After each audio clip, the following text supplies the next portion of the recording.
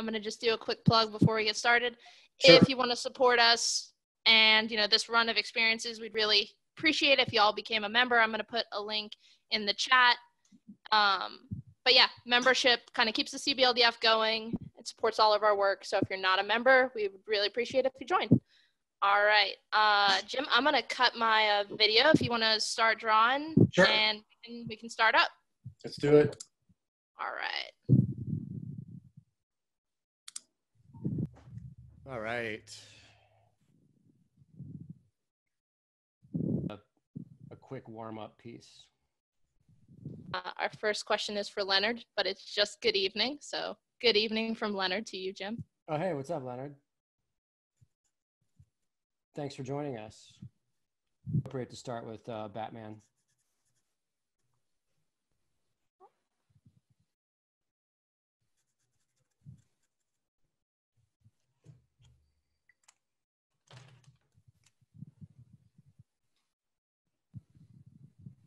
So, Sienna, have you been to the Billy Ireland?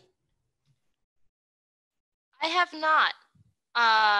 Is this better, guys? I heard we're losing video because we're swapping to my my video.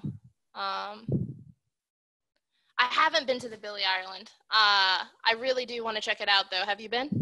I haven't been either, but I've heard nothing but incredible things about it, and I just know about their legendary collection of original art, comics. I think almost the entire Calvin and Hobbes collection of original art is there. So yeah, it's a legendary museum for comics and comic strip art, basically. It's on my list of places I definitely want to go, when travel becomes, I guess, a thing that I want to do again. We'll see. All right, Michael is excited that you're drawing Batman. Cool. And actually, one of the first time I was introduced into your drawings of Batman, you contributed to that Shitty Dark Knight project, right? Yes. That's the brainchild of my buddy Dave Baker, and he did a Shitty Watchmen book a year previous to the Shitty Dark Knight, where it's basically like, let's remix and redraw a classic comic book work and have different artists choose, their own section of pages to do and recreate it in whatever style they see fit. So I thought that sounded like a blast. And I got to do 10 pages of Dark Knight Returns issue 4. So really fun, and just also a fun thing to have at your table at conventions, Yeah. That'd be a cool convention kind of yearbook, going around getting everyone to sign. Yeah. It's one of those things that just based off the cover and the title, it stops people in their tracks where they're confused, but also laughing at it. Like, Shitty Dark Knight, what is that? So. Yeah. So, I mean, if while we're waiting for people to send in their questions, I'll ask one. Why comics? What got you into using comics as your expression mode of choice? Yeah, it was something I discovered as a young kid, and I just became kind of obsessed with the mystery of how do you do this stuff? How do you tell stories with pictures, and what's it all mean? How do you take this on and make it a career, basically? So yeah. I started drawing my own comics, and that got me interested in just drawing in general. And then from there, I started working for a small publisher in St. Louis, where I grew up when I was in high school. I wound up going to art school for college, and then it was all just sort of figuring this out over the course of many years. So to me, I mean, I'm still trying to, I guess, figure it out, but a career in comics and a career in visual art is something that I was always interested in. And I didn't really feel like I had many options other than art. Like I wasn't really good at much else, and I wasn't really interested in anything else, like in school subjects and stuff. It just, I don't know. I always gravitated toward some form of like visual expression through drawing or painting or telling stories with pictures, you know, which is the basic essence of comic books, you know? Yeah. Leonard wants to know, and I feel like this is the perfect question for you. What's your studio soundtrack? Nice and quiet, or anything particular blasting out on the hi-fi/TV? Well, I'm a huge music fanatic. Comic books and music records were the things that I was collecting since I was like 10 or 11 years old. So I definitely have a soundtrack that I like to listen to when I'm starting my workday. Part of my process is I usually pick out like the 8 or 10 records that I want to listen to, whether that's on Spotify or actual records, vinyl. I have a record player behind me. And I kind of create a soundtrack for what my work is going to be that day. And during the daytime, it's usually like a high energy kind of either hip hop, old school punk rock, you know, jazz, bebop, fusion, sometimes metal, sometimes, you know, whatever I'm feeling. And then at night, I tend to go with a more down tempo, kind of chill, jazz, reggae kind of thing. But yeah, music's a huge thing for me. And I kind of am like almost drawing to the rhythm of music when I have music on, you know? So yeah, it's talking about music, talking about records. It's about as important to me as talking comics. It's just one of those deeply ingrained like obsessions, you know. Nuno wants to know, he says, your parallel pens are somewhat changed. Is it same cartridges or different ink? It seems to flow so well. He always has some hiccups with his. Oh yeah, I'll show you. I use this black India ink, Rapidiograph Universal. It's waterproof. And I use this ink in these pens. So the cartridges that these guys come with, you can take the cartridge out, dump out the ink that comes in here, and then just use the tip of this guy as a like syringe style and just dump it in your cartridge, and you'll have waterproof ink in this that you can paint on top of this, and it won't bleed. That's your art tip life hack for the day. That's a great hack. From the Legal Defense Fund Yeah. service. We'll copyright that for future creator events. There you go. So how does your work in comics compare? You know, you were talking about a little bit earlier before people hopped on that, you know, you've worked in animation, you've done, you know, design work for ads. How does your work in comics compare to that? Do you have a preference for one of the mediums? I love it all. For me, comics is definitely the most labor intensive of all the visual arts. Especially since when I'm doing comics, I'm basically doing everything. I'm writing, drawing, lettering. The new Girl Scout series I'm working on right now, I'm actually doing all those jobs and coloring it as well. So it's a very labor intensive, time consuming thing. But at the same time, I feel like it's the most me thing that I can do because I'm handling every aspect of the process. Yeah. And that's exciting for me, you know. Illustration and freelance is great too. I mean, I've been fortunate to work with good art directors that understand my weird style. And you know, it's a shorter amount of time involved with stuff like that. So I like it all, but yeah, I mean, comics is great because I can just do whatever I want to do, you know? Yeah. You're drawn for you. Yes. So do you prefer then your creator-owned stuff compared to, work for hire, doing something like Tank Girl?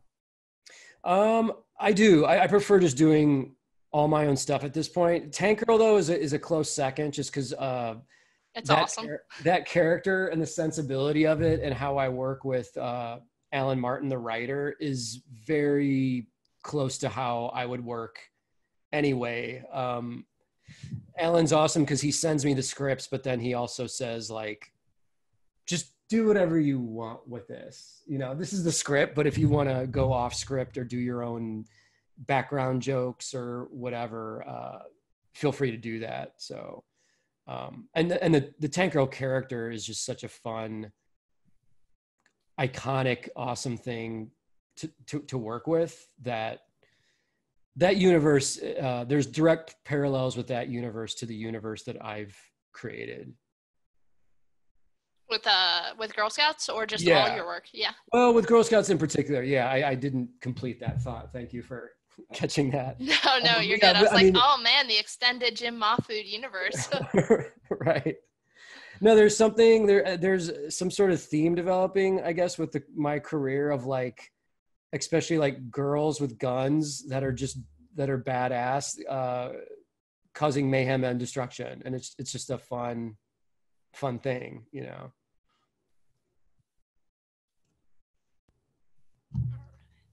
And speaking of girls, I'm throwing Batgirl in here. Nice. Robin, Schlubby Robin, yeah. I don't know what's going on here. One of the challenges. Robin? Oh, excuse me. Go ahead. What was that? Oh, I was just asking. You have a favorite Robin? Let me see. Oh, yeah, Carrie Kelly from Dark Knight Returns. Nice. She's got the '80s visor, glasses. Slingshot. Yeah. Oh yeah, what I was gonna say is one of the interesting things about the Zoom phenomenon through, like, the pandemic is learning how to draw but also, like, talk at the same time. And I mean, I sort of do that at comic book conventions, but it becomes juggling two things at once sometimes. So hopefully you're doing a good job. Okay, cool, thanks. Oh, we got another question. Leonard said he's panel hosted with Alan Martin, and he said he's a legend. And he's asking you, what's your preferred script style to work with? I've only done this once, but I worked with Matt Wagner on a Grendel Black, White, and Red story, and he wrote it. We worked like Marvel method, where he just sent me plot breakdowns of what happens on each page, and then it was up to me to decide how many panels that fit in and what was the arrangement of those panels. And then I would send him all of that, and then he would script on top of that. So for me, that felt like the most freeing way to work. Yeah. And Matt, also being a visual artist, obviously, I think he knows that that's the best way to write, for him to write for other artists to draw to, So, but, and like I said, Alan Martin is great. He does send me full script with page by page, panel by panel breakdown, but he's open-minded enough to say, like, this is my script, but if you want to, like, mess with it and do your own thing, go ahead and do that, Nice. Those are the best kind of collaborative relationships, I feel like, in comics. Yes. And, I even, the first time I ever worked from someone else's script was with Kevin Smith on the Clerks comic book. Yeah. And obviously Kevin is a really verbose guy. So the challenge with all that was like, well, how do I fit in the drawings with all this dialogue, Yeah. hilarious, awesome dialogue, great jokes, but at the same time, visuals, comics are a visual medium. So it's kind of like, well, oh, okay, where do the drawings go? But Right. it all managed to to work out. And that, because that was his first time writing comics, right? Yeah. He I think he did like a 15-page Jay and Silent Bob thing with Matt Wagner for Oni Double Feature, and then our Clerks book in '97 was like his first full-blown full-length comic book. Oh wow! So that was awesome. Kind of following up with that, Tina wants to know what your dream project is. Was Clerks your dream project, or do you have something that you're still waiting to do? That's a good question. I mean, right now, like I said, I'm working on a new Girl Scouts thing, and me doing creator owned is sort of my favorite thing right now. I mean, if I could, I would love to do a Batman thing at DC just because I love that universe. Tankerl, again, I'm sure I'll be working with those guys again at some point. That would be awesome. But right now, I mean, my mindset is kind of like just wanting to do my own thing, you know, and get better at that.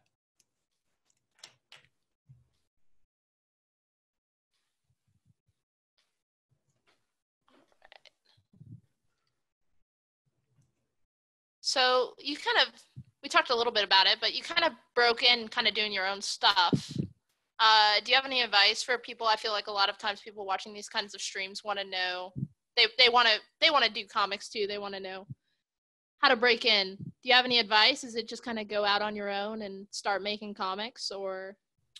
Yeah, I mean, that's part of it. I've always been a big proponent of being a sketchbook worker, which means like figuring out your style, laying out your comic, and doing the preliminary work before you let the world see this stuff, you know? So Yeah.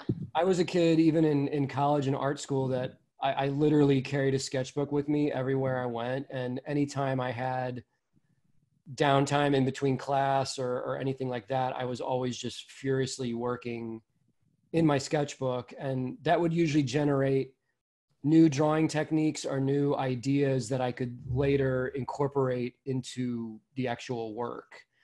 So there's that. And then there's also, I mean, kind of like what you said, the thing about comics is you really just want to kind of jump in and just start making comics and get those first like terrible 50 pages out of your system, or 100 pages, whatever it takes. But the cool thing about right now is like you can just make something and put it online and let people know that you're making comics.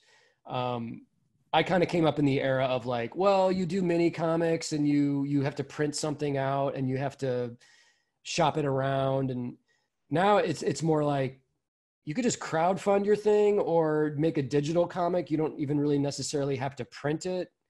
So you have, I feel like, way more options now. Yeah. And that kind of opens things up, and that makes things more exciting in a way, you know. We got another question. Let's see here. Leonard says that the U.S. is in, a state of stress right now, and he wants to know how, if at all, has lockdown affected you creatively? Like, have you found yourself at any point struggling to motivate yourself, or are you able to kind of just step up and muscle through? I mean, there's been weird times, obviously. I mean, there's been weird moments of reflection. I think everyone's going through that. Coincidentally, I've been waiting for this animated project to happen for like 3 years, and I'm doing I guess I can say this about it. I'm doing a Girl Scouts animated pilot for like one of the biggest corporations in the world, which is super awesome and weird. And it will be R-rated. It will be adult if it goes to series, but we were waiting for 3 years for this deal to go through. It finally went through like literally before the quarantine started. So once quarantine started, I've been working with a whole team of people to make an animated pilot. So I've been pretty excited every day to wake up and work on this thing I've been dreaming about. It's just super weird to have the dream project happening while so much is going on. Yeah. Like the world quakes and crumbles. But the good things that have come out of this, though, that have kept me motivated is I had never done streams before. So like me and my friends, we all got cameras, we all got microphones.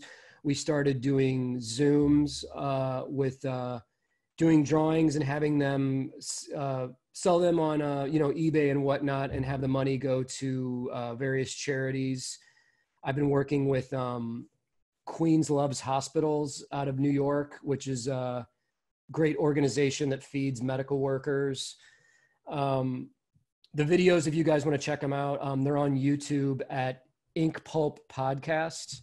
That's my buddy Sean Crystal. And we've been joined by Tommy Lee Edwards, Matteo Scalera, Troy Nixie. This coming Friday, we're doing a live stream with the legendary Klaus Janson. Oh, awesome. So yeah, I mean, Batman again.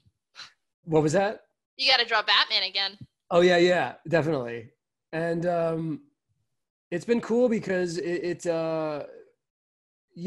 haven't been able to leave our homes in a way. So it's like, well, we can at least still help out by doing what we do, which is drawing, And I just put up a Mignola piece on eBay. I inked this Godzilla piece that he did. He's been doing his own eBay fundraisers, and I got his permission to put this piece up. It's on eBay right now if you guys want to check it out. I think if you just enter in Jim Mahfood, Mike Mignola, Godzilla, it's up there. And that charity is I'm working with the bailout fund for people that got arrested or in trouble for non-violently protesting with the Black Lives Matter movement. So a real long answer to your question, Leonard.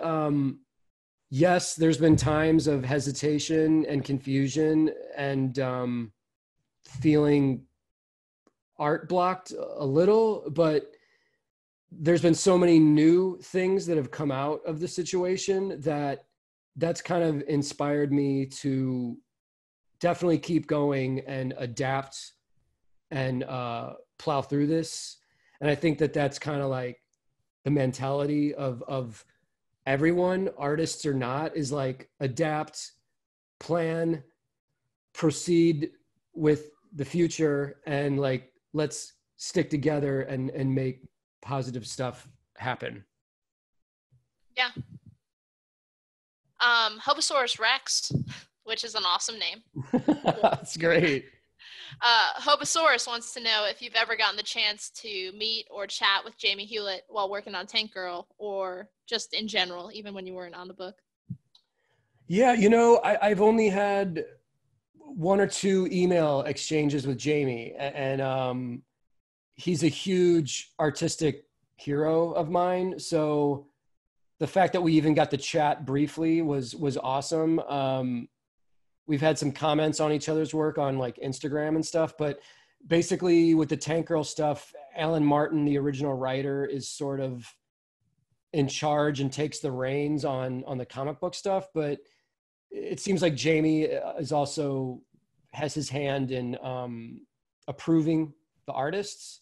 So getting his seal of approval to work on his creation is a big deal for me, because I think he's one of the most original visual artists out there. See, love his stuff. That's super interesting, because I feel like you have a really unique voice in your art. How did you go about developing your specific style? Was it something that came naturally, or was it something you had to work at? I had to work at it, and Jamie ties directly into that, because his work was some of the stuff that I was blatantly ripping off when I was in college, trying to figure out my style. it's something that all young artists do, is you find the people you love, find the people whose work you wish your work looked like, and you bite from them, you steal from them a little bit. And then you realize that, you know, you can't blatantly steal, but you can borrow and you can sample, almost like a good DJ does with music. So Jamie's work and the early Tank Girl stuff was a huge influence on me, and directly responsible for me creating Girl Scouts. Girl Scouts is sort of just my own version of, you know, Tank Girl. It's cool punk independent women with guns causing trouble. You know, so and then, like I mentioned before, the sketchbook thing of always having something to draw in, to experiment in. A lot of those experiments in my sketchbook turned into happy accidents that I would later incorporate into my drawing style, you know. So yeah, I always have trouble answering the style question, because it's the question I get asked the most. But one of the real answers is drawing every day for like 8 hours a day for 30 years straight. Eventually things will start happening.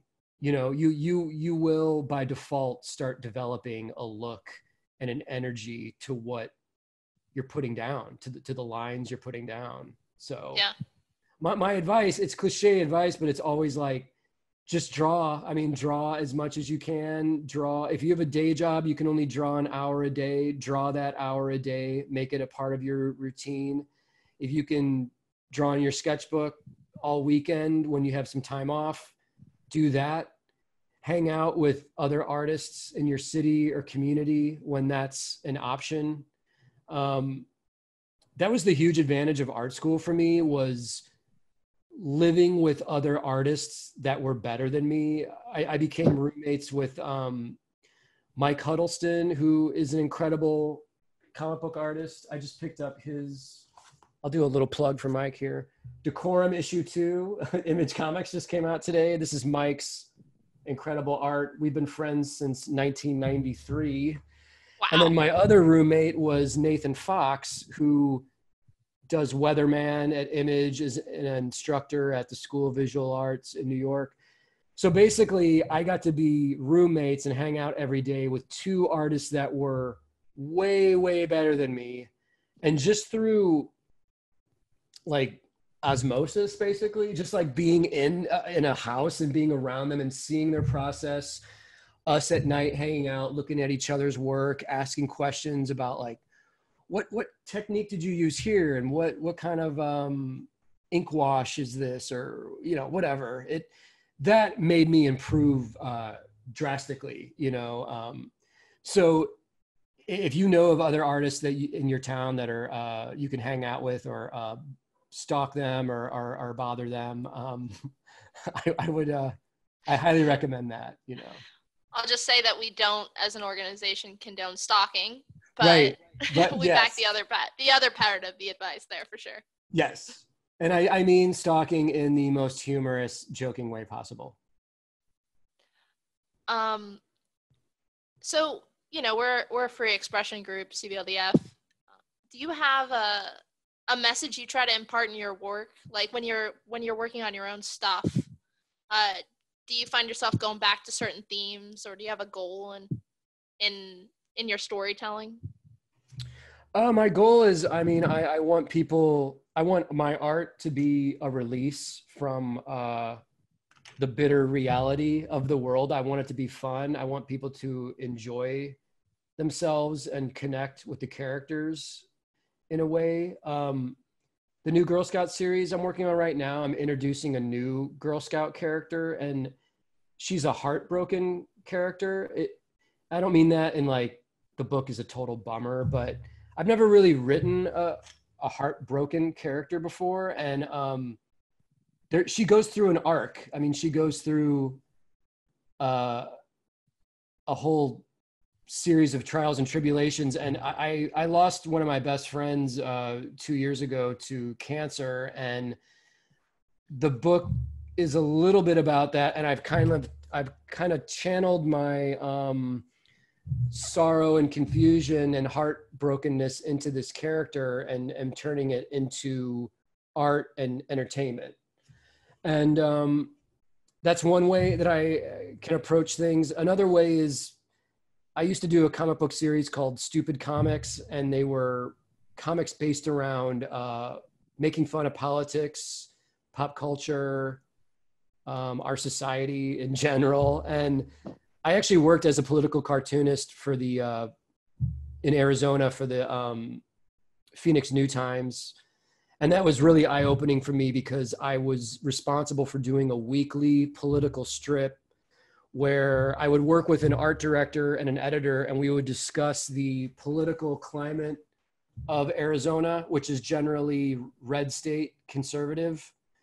And we would come up with ideas, and I would be responsible for doing a weekly political strip that was informative, entertaining, funny, and also edgy and political. So that was like a whole new way of working for me, and really opened my eyes to different ways that art and comics can be applied to the world, you know?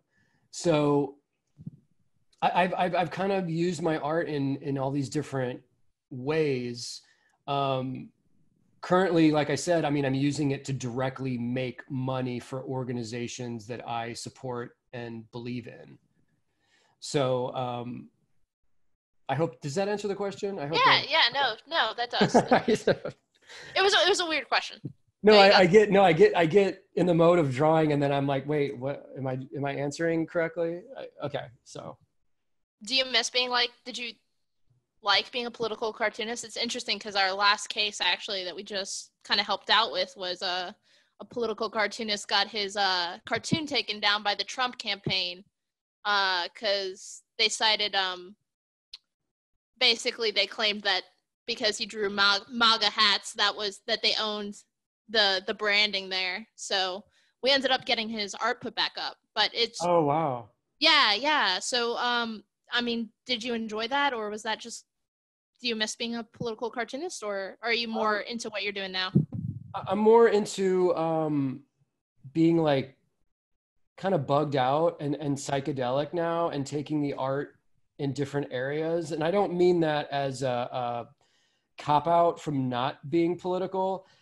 I honestly, I became a little frustrated with the political stuff because I was younger, and I really wanted my art to like have a dramatic impact on the world. I wanted to make a difference, and I kept doing these comics and this stuff that was making fun of like, it was the Bush administration at the time, and I was making fun of that, making fun of our empty pop culture, reality TV, pop stars like Britney Spears and stuff. And it just didn't seem like anything was really changing. And so I felt like I had kind of beat the dead horse, you know, yeah.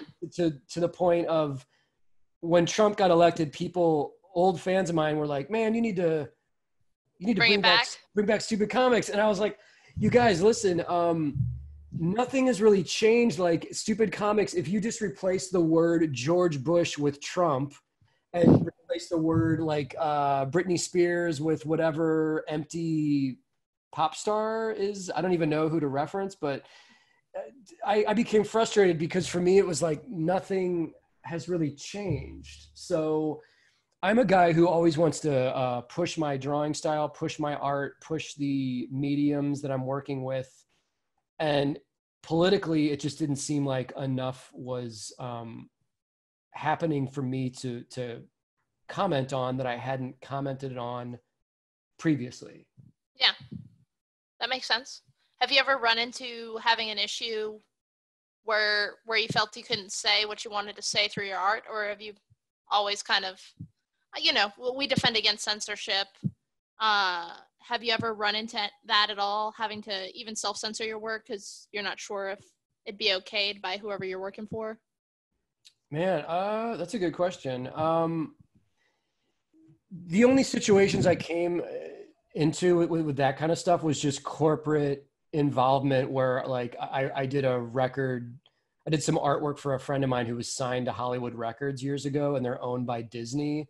And I had characters drawn that were wearing t-shirts with like band logos on them, like referencing our heroes like Public Enemy and Run DMC. And it was this whole elaborate thing. And Disney saw the image and was like, you have to take out all those band names.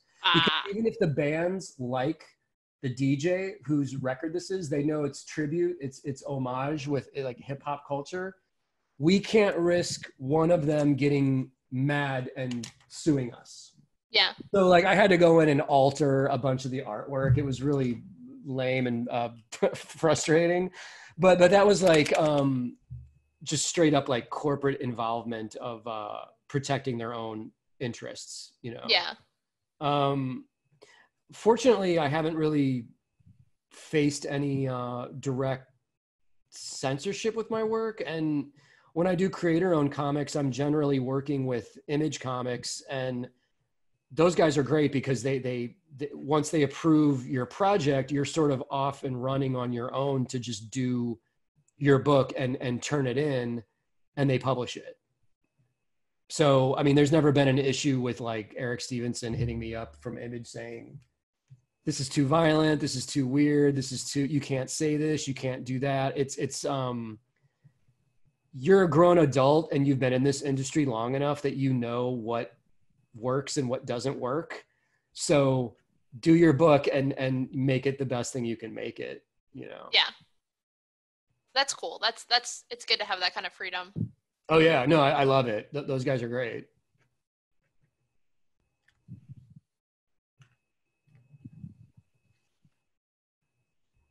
So what are you doing right now? That's another good question. Little collection of like my weird characters. I don't know. I don't know who these people are. It's stuff that I can draw while I'm talking to you and thinking at the same time, and kind of go in automatic pilot mode a little bit and just play around and have fun. No, I dig it. I want to know the dino's name though. Maybe that's Hobosaurus. Oh yeah, there you go. Done. We got another question. There's a real drive at the moment in comics art being individual and abstract like yours that I'm really enjoying. Any artist whose work that you've seen recently that's caught your eye? Yeah, I mean, there's almost too many to name. It seems like everyone that's good and unique is on fire right now. Man, I love Trad Moore, the guy who did Silver Surfer Black last year for Marvel, completely bugged out and psychedelic.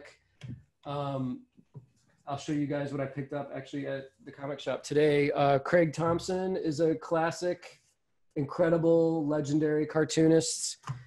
Maria Lovett, am I pronouncing that right? Faithless at Boom. This girl's art is fantastic. She's on Instagram. Give her a follow. My buddy Michel Fife, Copra, love his work. Image Comics, pick this up if you can. Andrew McLean, Headlopper, one of the best out there as far as art, storytelling, writing. My buddy TJ Hamilton, Rabbit Who Fights. Check this book out. This dude's on Instagram. He does political cartooning, like New Yorker style stuff, this kind of stuff, but is also incredible comic book artist. Writing, drawing, penciling, inking, coloring, doing everything himself and self-publishing. So this kind of stuff to me is like the future of comics. It's just people doing their own thing, having their own vision, having their own voice, and turning that into a brand, basically. Yeah. That's my favorite kind of stuff, you know. So is there a publishing company for that last one, or is that just him printing it out? Is he local to Portland? TJ is, let me do real quick.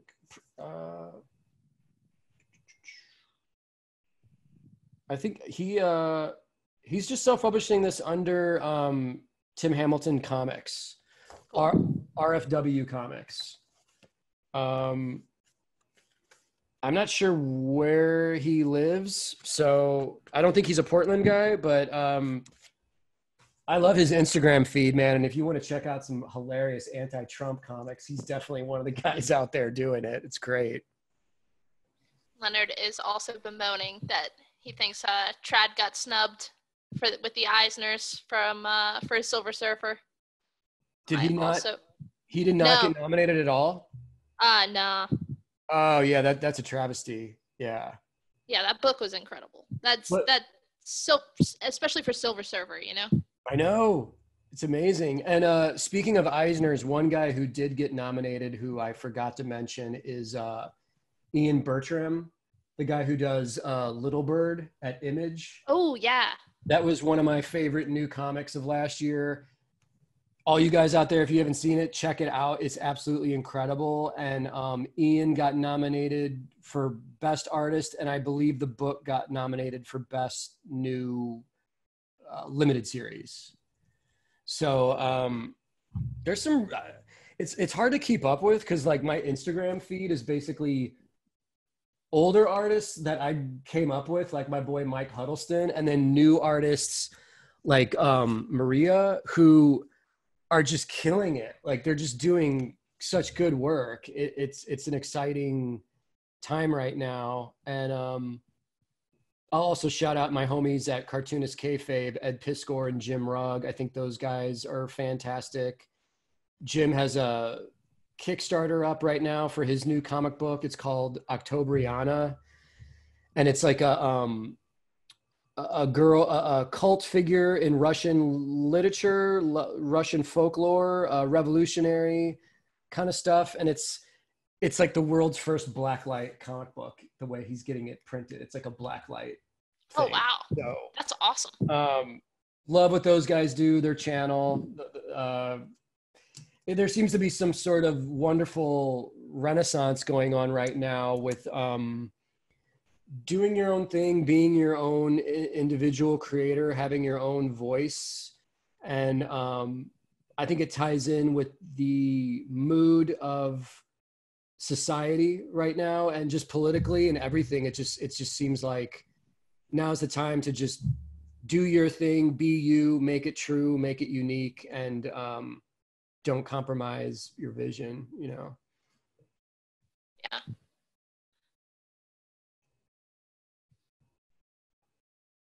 Anyone have any other questions? I've got some I can pop in, but if you guys missed it in the beginning, there is a Q&A button at the bottom, and Leonard's been populating it, which thanks, Leonard. Tina wants to know, not comic related, but do you have any thoughts on the Robert Pattinson Batman? Oh, is he the new guy playing Batman? Yeah, he's the new guy. Yeah, it looks cool. I mean, I've seen a couple photos of it, but I don't know anything about that guy because I haven't seen any of the Twilight movies. So, you know, like I said, I'm a Batman fan. So Batman is one of those characters that you can just keep relaunching until the end of time. And I think that it'll be cool. Almost like no matter what they do, as long as they don't go back to like the Joel Schumacher era. I have a lot of love for those movies. I'm not gonna lie, but I okay. Well, I mean they're cheesy as hell, but they do have their own place in I guess Batman history. But you know, I like my Batman more psychotic and dark and gritty. So if you have a favorite live action one then?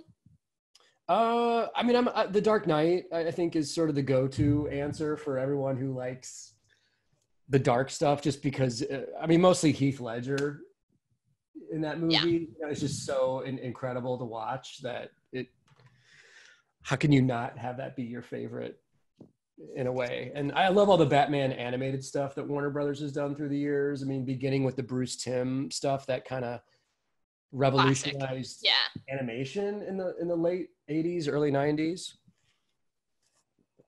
So no, but the new kid, I mean, he looks cool. I'm sure every generation has their Batman now. That's the cool thing. Yeah. I mean, as we're wrapping things up, we're super appreciative of you taking the time. We've worked with you a bunch before. You have a quick pitch on why you support the CBLDF, why people should support the CBLDF? Oh yeah, well, I mean, the obvious answer is there needs to be an organization that can help, protect First Amendment rights in the world of cartooning, comics, and art, the thing that we're doing.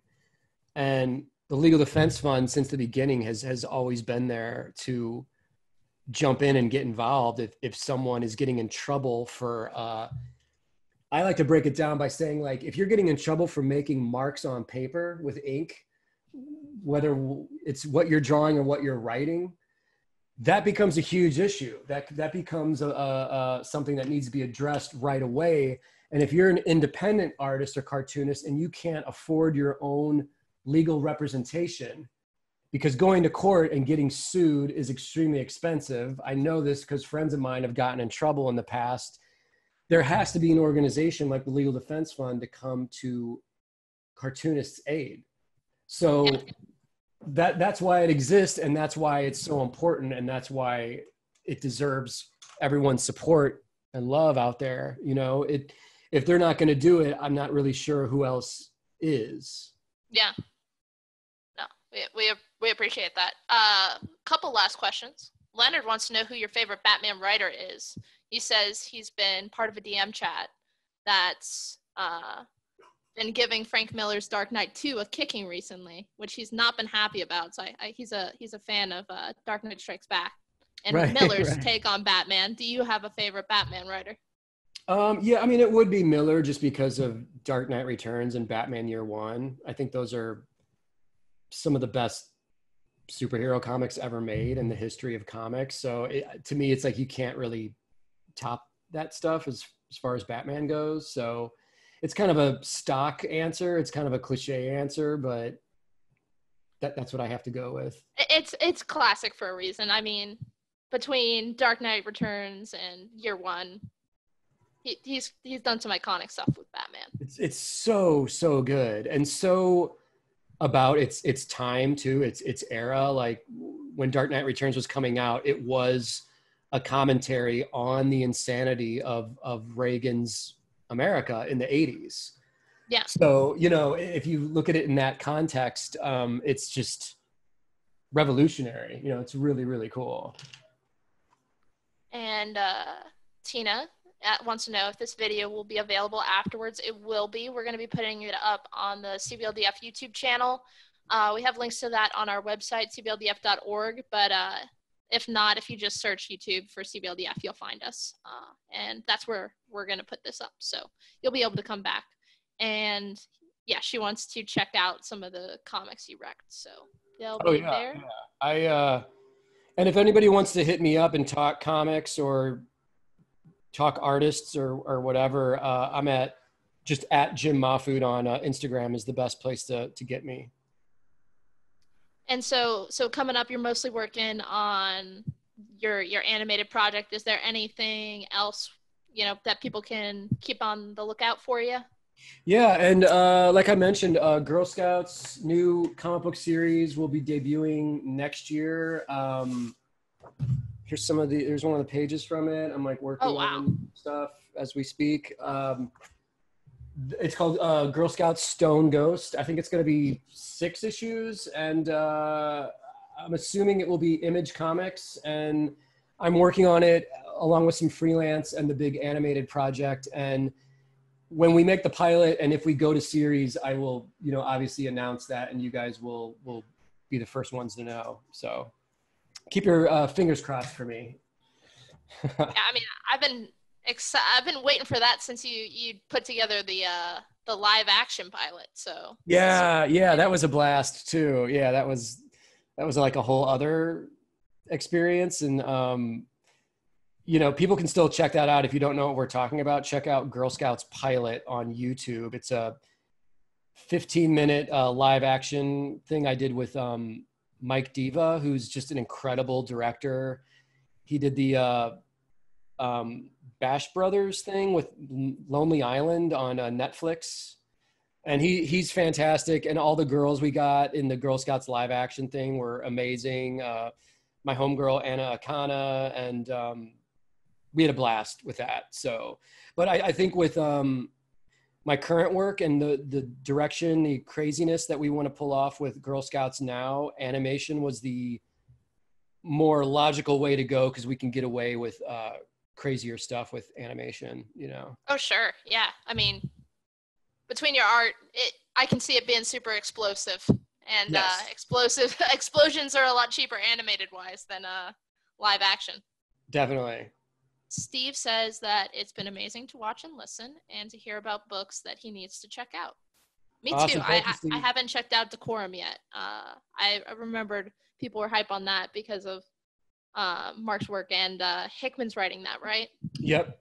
Yeah. And man, I can't say enough good things about it. And like I said, I've been best friends with Mike, the artist, Huddleston, since '93 when we were in college together. So to see where he's at now with his work is absolutely amazing. There's some really good stuff going on out there. So support your local comic shop. Like I was telling you, Sienna, before we started, the couple of the shops here in Portland are reopened again. So I actually went for the first time today and wore my mask but it was just so exciting to actually just be in the presence of new comics and be able to take stuff off the shelf and look at things again. Like I really missed it. I love going into the shops. So if you get a chance, you know, this weekend, get in there and check out all the new stuff. All right. And Jane Dope wants to know, where should we go eat in LA when this is all over? Jane Dope, I would say Swingers, but they closed down, unfortunately. Sunset Thai, I would say. That was one of our meeting spots. So, and Jane Dope is my friend Carmen, who designed the Girl Scouts Magic Socks series, the last series I did for Image. She's designed a bunch of my art books and is hopefully going to be involved in the Girl Scouts animated series as well. So thank you, Carmen. I love you. She sent a heart. And Chris or Zris said, this has been fantastic. Thank you so much. I think, yeah, if you're wrapping up with that, I mean, that looks incredible. Yes.